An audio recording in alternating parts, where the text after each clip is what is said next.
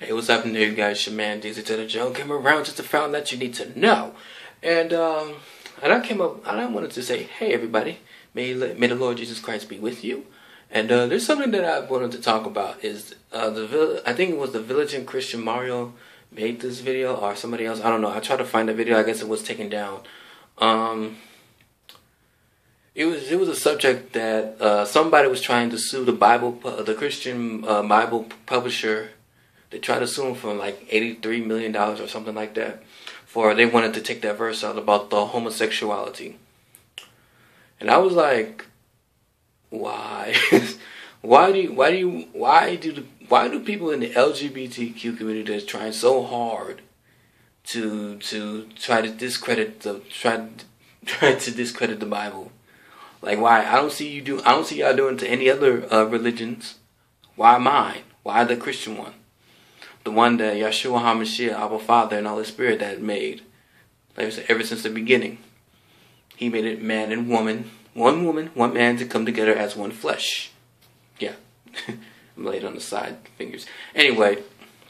So my thing is, and again, I'm not trying to judge nobody. Just to give you guys any like that. And if I am, I'm sorry. But, however, why do you guys do this? Why do you trying to take that verse out?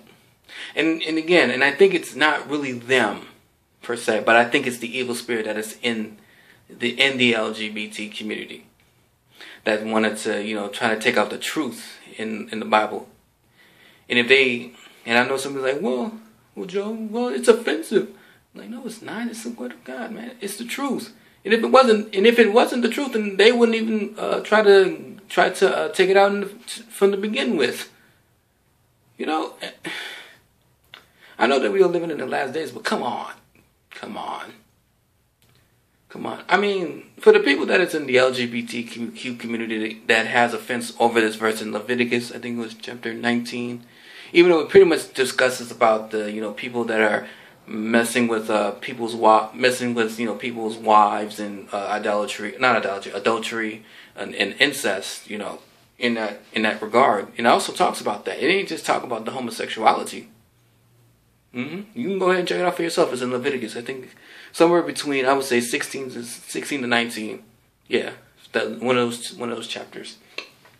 But but as far as that, if I would say this, let the people choose what they want to do.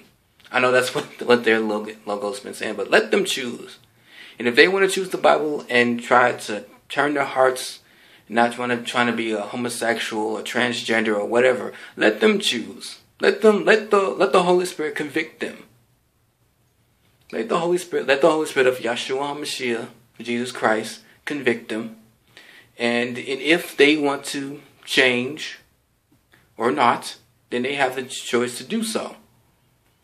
Don't let people that, and I know there's people in the LGBTQ community, even though I'm not an advocate of any of it, just to let y'all guys know that.